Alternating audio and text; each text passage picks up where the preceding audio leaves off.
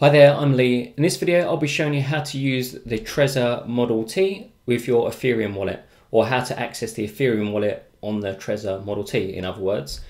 So let's get started. The first thing we need to do is plug in our Model T into the USB connection. So this is a USB Type-C connector, and the connector in my particular device is quite tough to get in, but we'll pop it in there and it sort of snaps and locks in place. Then you can see on the device it says tap to unlock, and then we need to enter our PIN. So I've been using this for demo, so I've just got a basic PIN. So just entered our PIN there. So we can pop that down for a moment, don't need to touch that anymore for a second. Now if we open up our Chrome browser, and obviously I'm on the Mac here, but the process is exactly the same if you're on a Windows-based PC. So open up the Chrome browser and then a new tab, and then the address that you want to go to is not that address, it is this address, beta-wallet.trezor.io. Go there. So this is the normal address that you would use for accessing your Bitcoin or Litecoin wallets on your Trezor device. But it's a little different when accessing Ethereum.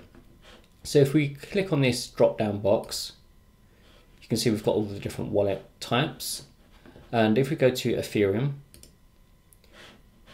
it advises you to go to the myetherwallet.com website. So you can use this button link, and we're just going to double check the address, make sure everything matches up. So if you check the top, it's HTTPS, it's a secure connection, and the full address is myetherwallet.com. So double check and make sure that that is the correct address, or you can go there manually.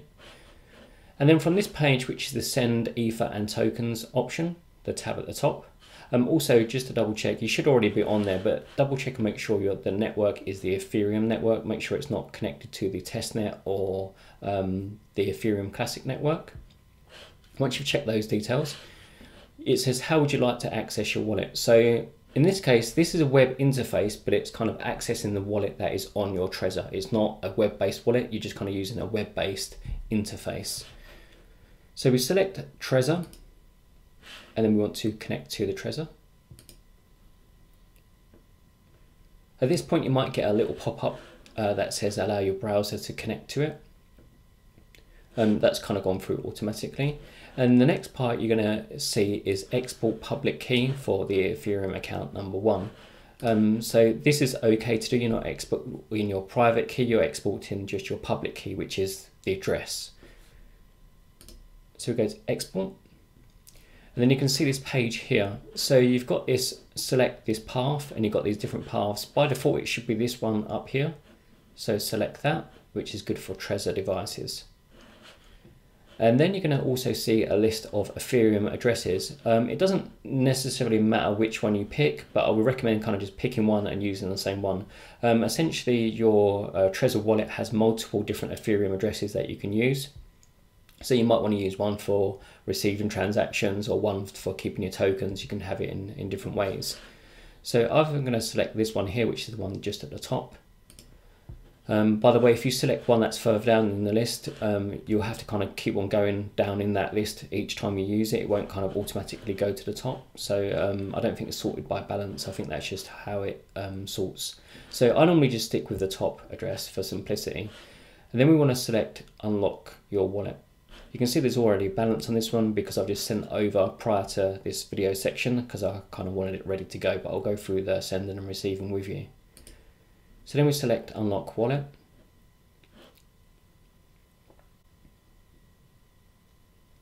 And now we are in our wallet. So from here we can receive transactions, or we can send out transactions. So if we wanted to receive a transaction, we would provide the other party or our other address, our other wallet with this address on this right hand side here that I've just highlighted. Or you could you could use it in like an Ethereum Explorer to get a QR code. I'll show you how to do that just very quickly. So if you go to Ethereum Explorer and we paste in our address and hit enter.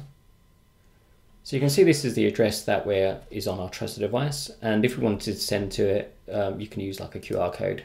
So you can pop up that QR code and then we could send to this device, which is the Model T. Going back to my EtherWallet.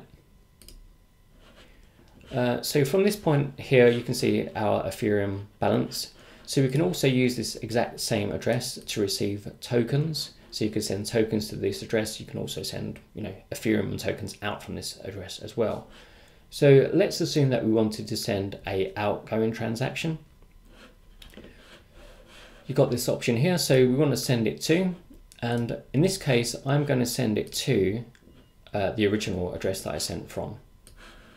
So I'm going to kind of send it back to myself, not to the Trezor, but to my blockchain wallet, on my phone. So we're going to paste this address. So that's what we're going to send to, the address that we're sending to. And the amount to send, I'm going to send the entire balance because we're going to clean out this. So it's 0.098.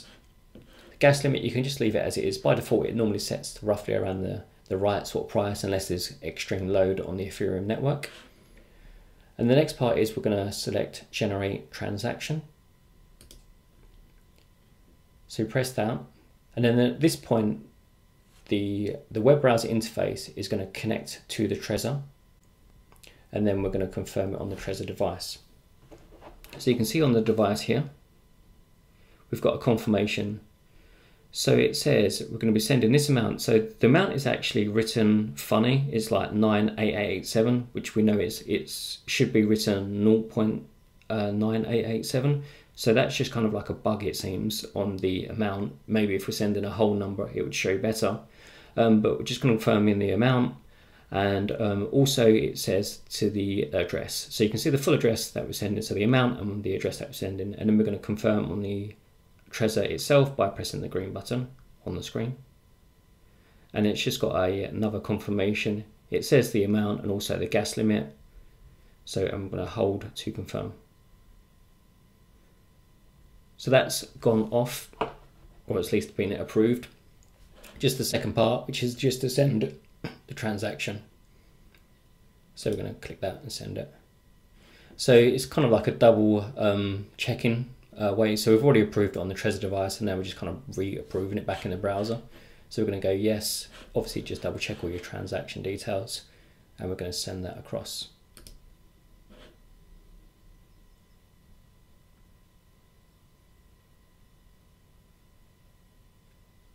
So there's an error message at the bottom there. So it said to confirm it. So I'm kind of wondering at what point was the transaction confirmed. I'm pretty sure it's confirmed just then in the browser, not on the device. But I'll check on the blockchain now and see whether that kind of went back through.